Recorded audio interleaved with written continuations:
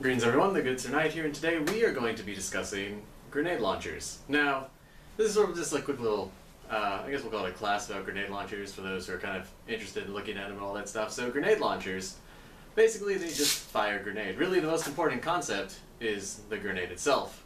As long as you have the grenade, you can basically just thumb it. So your first grenade launcher, you already have. Even if you don't own the grenade, your grenade launcher is going to be your finger. So with this option, basically the no grenade launcher option, where you just have the grenade, you just aim the grenade freely with whatever other hand. You got to press with the same thumb, or you can use a separate hand. Now the thumb, it can be a little rough, depending on how much gas is in there to actually push the button. So one hand could cause a delay in the actual firing. Using your second hand will obviously take up two hands, which is the problem there. Now the grenades come in different types. This is the shower shell palm grenade. It has individual chambers. It holds a total of 120 BBs. This one's made by MAG, made out of palm, so a very lightweight, low friction polymer.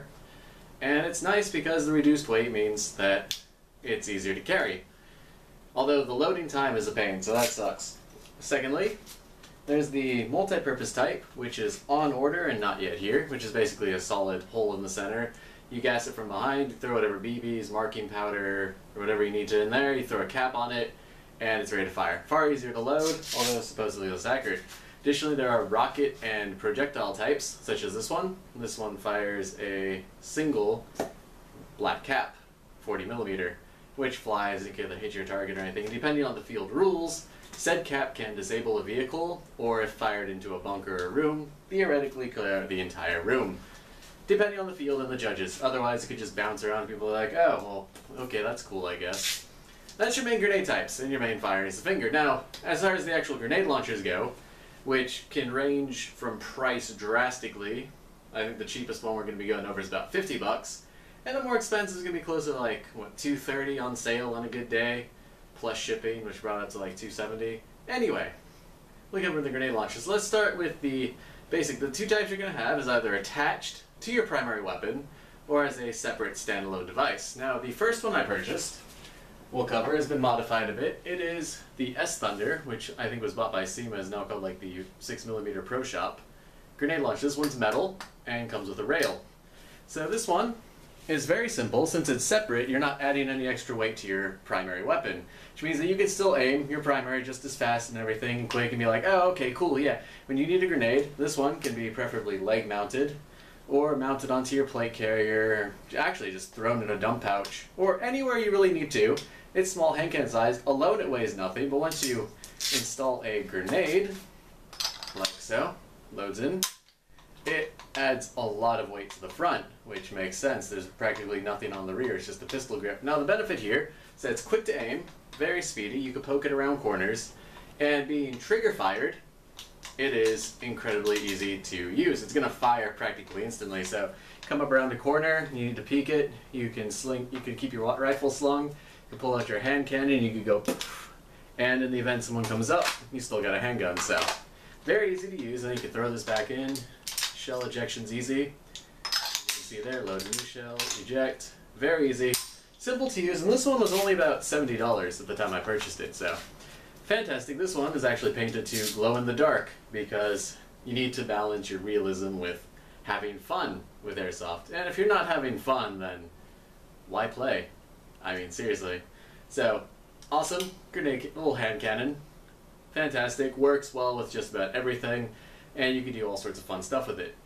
And being handgun sized, it's well, you get the idea. It's fun, lightweight, out of the way. It gives you the ability to use grenades without taking up a ton of space or causing other problems. Now, as far as standalone goes, continuing on, as from one of the more recent videos you may have seen, we have the M79 thumper, cannon, the thump gun, the bloop tube, whatever you want to call it, has a lot of names. Prominent from Vietnam. We actually have a web sling on here for added aesthetics. Now, this gun, the problem with it is that it pretty much desires to be a primary weapon. So I've got a nice tactical tailor belt here that can hold 12 grenades, of which I have 4 seated on it, so 8 shy. But if you were going to use this, it practically has to be a primary. It's small M4 size, however, again, it's doing the same thing the hand cannon does, albeit with significantly more sex appeal and added aesthetics and added price. So you got a little leaf sight and everything, which isn't going to do anything IRL. Well, IRL does a lot. In the airsoft game, it does practically nothing because you're still just going to point it and go bloop.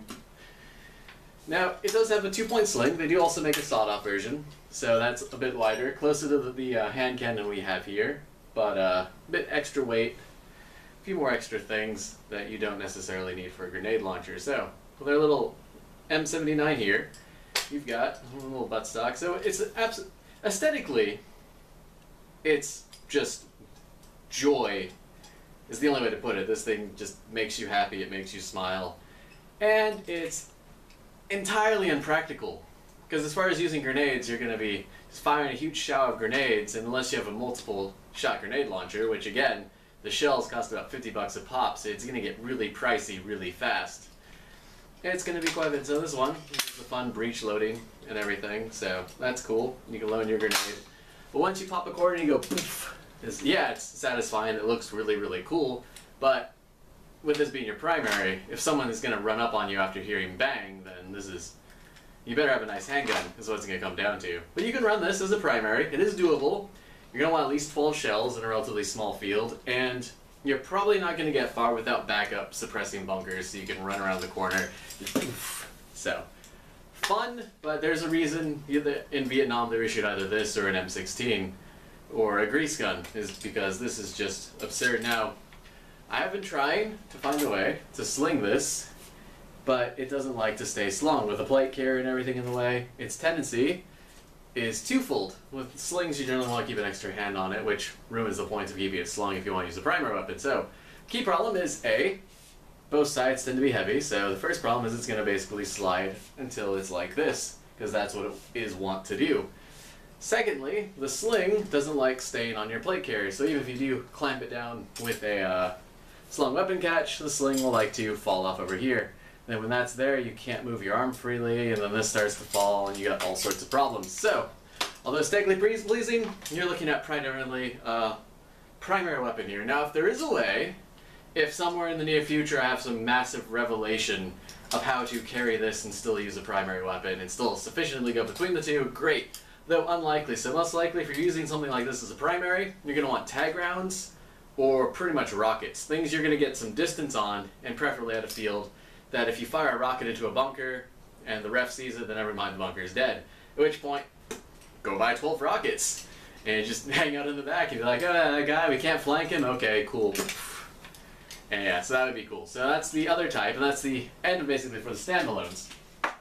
Now the last type, where I'm actually kind of still debating on, is the 203. Now, as you might remember, I bought this 203 not all that long ago, and the key problem here that you're going to see is it does add a lot of weight. Not just weight to the gun, the weight's not the problem, as you can see. The problem is that it's not balanced. The weight sits far forward, especially you pop this open and you throw a grenade in there.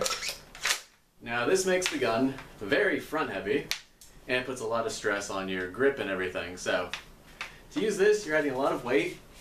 It's going to it's going to throw off your aim a bit, because now when you pull it one way to quickness, you have to stop it again. Momentum, object in motion wants to stay in motion, etc., etc. But this, I think, might honestly be the way to go. So with the 203, you can now engage a target, pop, pop, pop, pop, keep rounds on them while they're suppressed, move your hands to the free side. As soon as you come around the corner, boom, pop them. No need for additional support, so it makes it a far more useful individual weapon. And of course, when you're out, dump out the shell, grab a new shell, load again. As you can see, that can be done relatively quickly, and all the while you can still be putting rounds downrange. You can be going pop, pop, pop, pop, pop, pop, chicken wing, pop, pop, pop, pop that back open, load a new shell. Okay, so that's cool. I'm just littering my floor with shells right now because that's the cool thing to do. And we still got an extra shell, so that's fun. The grenade belt does kind of make a dump pouch near impossible, so keep that in mind with a grenade launcher. So you can still run a handgun, so if that's all going on and run out of mags or whatever nonsense, I can still handgun up, which is fantastic for close range and all that. You get the idea. So, floor is littered. So that's the grenade launcher option. Although without a grenade, it is a bit lighter, though the lower one in the arm is going to throw off your accuracy. You still need to switch between the two. You have a wide variety of places to grip the weapon at, depending on your personal preference. And if you do get the quick release with the matrix here, you can pop that off in a moment's notice and go to a normal light handgun, especially if you're out of grenades or you need to do something absolutely crazy and then 203 has to be ditched. So, options. Options are fantastic. So, that's practically the main three. I think the 203 might be the way to go, not just because you can put fun stickers on it, but also because it gives you the most amount of firepower with no need to transition, and you can just throw out all grenades and boom. So, cool. So I think that's going to be the way to go. I do know my good buddy Tesla Gojira was really getting me into 203s. I used to just run the hand cannon with a Scorpion V661, which worked out pretty well in a very run and gun sort of way, although reloading was a pain. And I guess the main thing here is you got your weapon attached. It does add a bit of weight and everything, but if you work out properly and build stamina, occasionally load a grenade in there, like so. In my favorite pastime, just stand there like this for about 10 minutes, and your arm's going to get tired. But it'll build up that endurance so you can do it in game, although using braces and support, or even just the sling here, you can throw that on and tighten that up so it holds the weapon a bit more comfortably, so you can do it longer and keep that overwatch. So, yeah, there's a few options for you. And yeah, so basically your choices are between an out-of-the-way weapon that's lightweight and can be hand-cannoned, although it does need something to be kept in. So a magazine pouch, double stack mag pouch, dump pouch or something like. So you have the M79, which is a massive amount of happiness and sex appeal at the cost of all practicality. There's no practical way to field that and still carry a rifle or anything. So those are two options, and then the 203. Or also the M320 I heard is really cool because the tube flips to the side and it's got a little built-in pistol grip. Do you need a pistol grip? Not really. You don't really need a broomstick or anything. I mean, it's fine.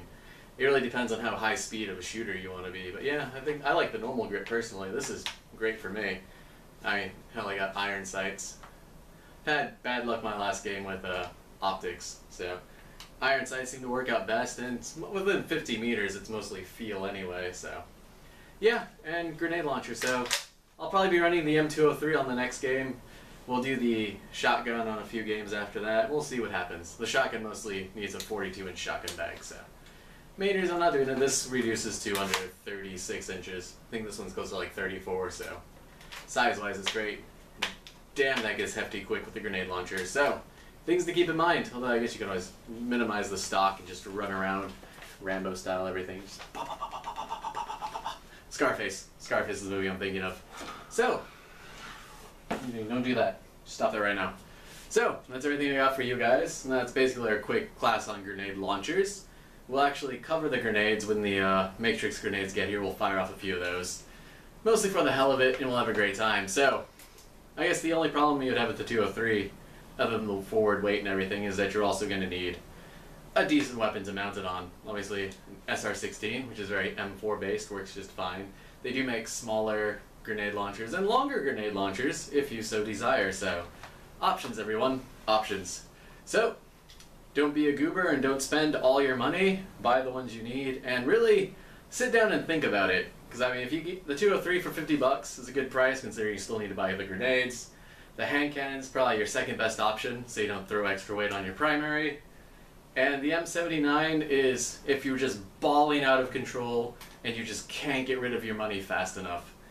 And you just really want to look cool while being utterly impractical and, nay, useless on the field. But if you do get a kill, it's going to justify all the money you spend going. So, that's all I got for you guys. Cheers, everyone. Hope this video kind of give you an idea about grenade launchers. I mean, in the end of the day, they're all going to be mostly impractical. But if you have to have a grenade launcher, and you just really like having that extra firepower for when it hits the fan, or the fat's in the fire, then that's what you got. So, cheers, everyone. If you got any questions, I'll do my best to answer those. But yeah, that's basically our quick little rundown on grenade launchers. So, cheers, everyone. See you in the next video.